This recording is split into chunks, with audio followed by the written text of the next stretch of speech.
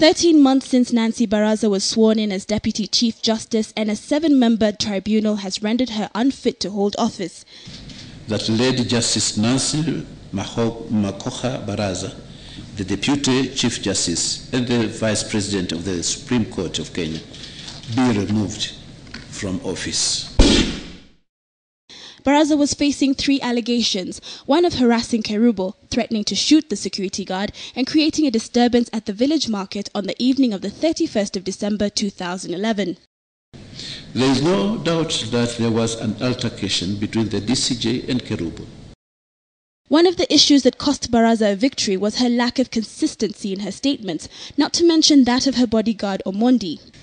We find Obondi to be an unabashed liar.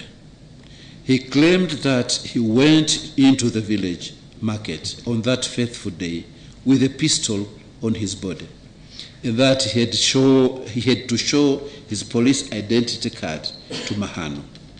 The latter denied there having been any person who passed through the security desk with a pistol on that day. Further, Baraza attempted to get Kerubo to change her statement. Though the tribunal was not to determine how Baraza ended up with a gun, they faulted the police officers investigating the matter, claiming they did not pull their weight. Had they done so, the police would have presented independent witnesses such as 2 security officers who were close by during the altercation. Baraza's possible hope lay in the fact that she was allegedly distressed on the 31st of December and that she acted in her individual capacity and not as Deputy Chief Justice, excuses the tribunal found extremely flawed. Let us assume that her state of mind was disturbed, as aforesaid. When Kerubo trailed her to the pharmacy and demanding to search her handbag, she should have let her to do so.